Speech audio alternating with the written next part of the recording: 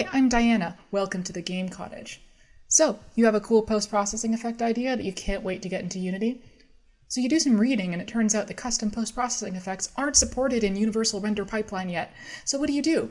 Do you go off and give up on game development forever? No, you come here to me. I will show you the dark arts hidden within the render pipeline. Join me and together we will rule over Unity for all of eternity. So while technically URP custom post-processing is not implemented yet, what this really means is that there isn't a way to add custom post-processing effects to the built-in post-processing volume, which I learned the hard way. But basically we're making a custom render feature that allows us to insert a custom render pass into the forward renderer. And if you don't know what any of those phrases mean, it's okay. There are resources in the description. For this, you'll need some knowledge of C# scripting, Unity shader graph, and HLSL if you're feeling a little spicy. So what you want to do is to first grab the boilerplate code from samdriver.xyz, link in the description. Definitely look over that to get a detailed description, but I'll give a quick overview here. First, the render pass. Initialize. We're approximating a post-process material, so we're passing in the camera's color target.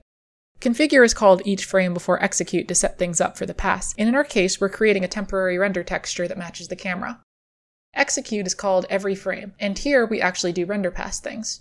We use blit, which is a built-in function that copies a source texture to a render texture.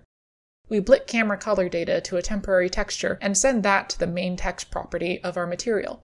Then blit the temporary texture into the camera color data. Then we tell Scriptable Render context to execute the commands, and then we tidy up. Now the feature. In feature settings, we set up the pass with the settings we get from the editor. In create, we create an instance of a render pass. Add render passes adds the render pass at the specified location in the stack and gets information our pass needs to send to the post-process material. Now the render feature and pass are done, we can make the material and set it up. It's easiest to do this with shader graph because all the code setup is done for you. And I couldn't find HLSL boilerplate code like I could for the old post-processing stack. The dangers of being on the cutting edge. Make an unlit material. Get the camera texture that we sent through earlier by making a property with the reference to main text. This part is very important. Do whatever wild stuff you want to it. Find your forward renderer data, throw on your custom renderer feature. Pro tip, make sure you set when to insert before rendering post-processing or it won't work. And that's it. You've made your custom post-processing render pass. You've hacked the system. I'm so proud of you. Thanks for stopping by.